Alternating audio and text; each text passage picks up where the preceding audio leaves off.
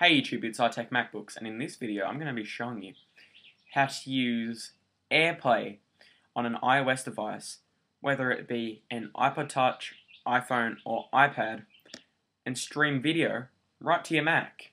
Let's go ahead and get started. First, what you want to do is download the link in the video description to get the AirPlay application. After you download it, just go ahead and install it and you are ready to go. Let's open up AirPlay. And what you want to do is hit start the AirPlay service.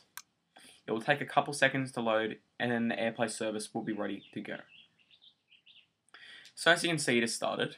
And now we'll just go into our iOS device. I'm using my iPod Touch 4th generation. We'll slide to unlock. And I'll just go ahead and hop onto YouTube.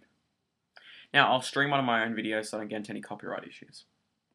I'll just hit my Apple TV 2nd Gen unboxing. Hit play.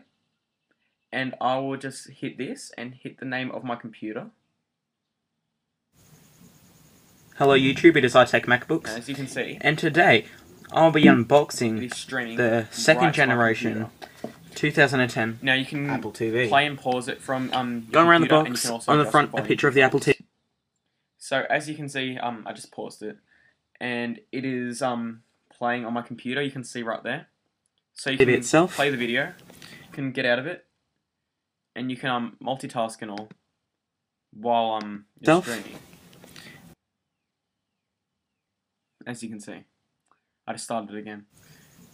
And it's Hello YouTube, it is iTech MacBooks, and today I'll be unboxing the 2nd generation 2010 Apple TV. So I'll just pause this, and once again you can play the video back in full screen mode or windowed view.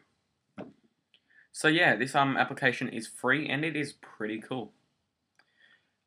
So don't forget to like this video, as it really helps me out.